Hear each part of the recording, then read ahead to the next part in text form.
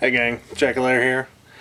Just doing a quick video because I wanted to get this done, but kids have had snow days, so it's been day after day after day after day of putting it off.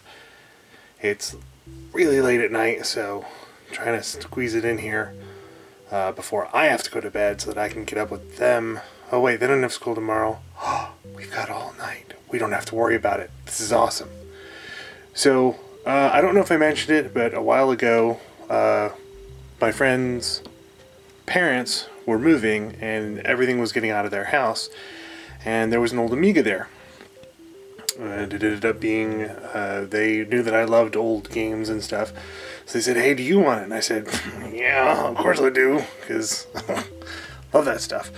So I've got some of the booklets here, and first box I opened, let's see if I can, yeah, it really doesn't give a lot of light, but, so I got two mouses, I got the Mega Mix Master, and some cables. This is the main box that has all the stuff in it, and there's a computer way down in there somewhere. But I will be back. I'll be back with more once I get everything out. Then we can actually take a look at it. Alright gang, back again. And I've got everything out of the box. Found the keyboard and the disk drive. See, they have Commodore Amiga on it. Found the modem, which is a 2400 BPS modem. For those of you who have never heard a modem sound, that speed is unimaginable to you. Found the actual unit itself, which is Amiga 2000 HD. The HD probably stands for hard drive, not high definition. And it's got all kinds of plugs in the back. Also found a whole bunch of discs, or diskettes. Those of you who don't know what that is, I feel very old. And of course the mouse pad and plugs. So what we're going to do is we're going to go ahead and hook this up and see if we can get it to fire on. And then I'm going to put everything that I don't need back in the box. Alright, so let's see if we can get it going.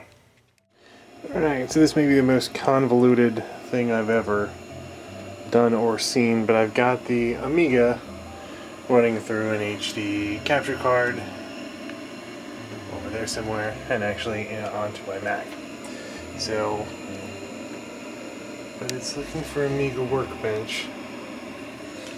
So now I have to figure out where to go from here, and I'm hoping that the books will help out.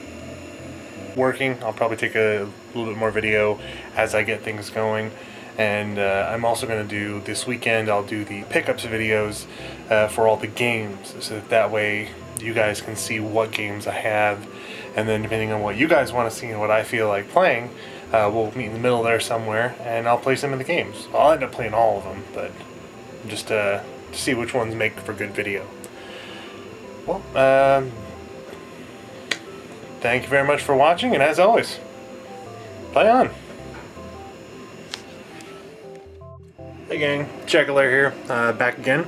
Going to be the last part of the video for tonight. I have done a bunch of research, found very little online, oddly enough. Or I should say in video form, the Amiga 2000 and all the Amigas have a large following, but a lot of it is in languages that I don't speak. So I found things in German and Italian, and apparently Amiga was just not that big over here. Okay, so we've got the system here. It's running. I've got the Workbench 1.3 disc in there. so we can see that. I've got a stack of discs here that are all blank. I've got these which show, let me see if I can get it to show the error there.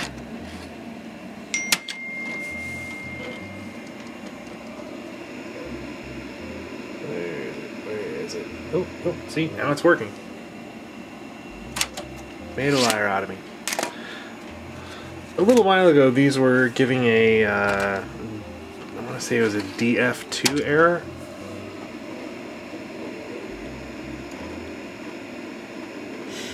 But now they're all working just fine. Oh, error valid, rotating disk. Yeah, those there we go. That's what I was getting. And then when I would retry, hilarity would ensue. Hang on, gotta find the right mouse. And retry.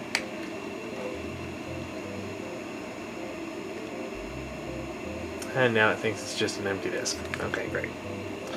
I have not been able to access the hard drive, so I've got to figure out how to do that.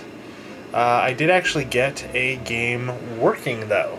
So, oh, and also I've got to figure out how to do, apparently I need a converter to convert the normal output from the Amiga to something that the monitors that I have will like. But I'll do some more playing around. Do you want to show you real quick just the dumb little game I got working? Amy Putt Golf. And what was it before? Oh, it was something else before. Double-sided reorder. There's also a criminal one.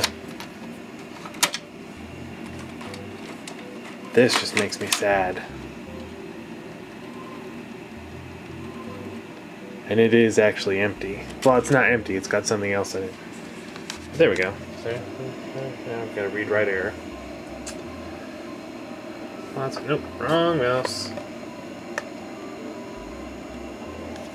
Let's see if we can actually get it to come up.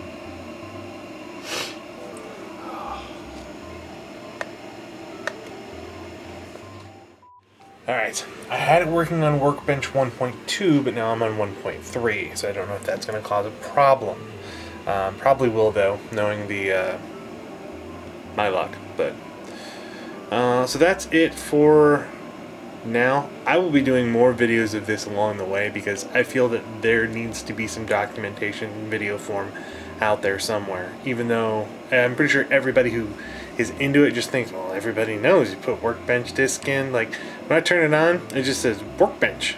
I'm like, I don't know where that is. But I found the Workbench disk, popped it in, and it worked. But right now, it's having a read-write error. And so this weekend we will go over the games. Until then, thank you very much for watching, and as always, play on. Alright, well, as soon as I stopped, it decided to start working. So this is the Amy Putt Classics. And I don't know if it's actually going to work. Oh, it is. Okay. So this is a putt-putt game. You place the ball, and then you hit the ball. And yeah, it's a mini putt-putt game. Ta-da! Then you go to number 2.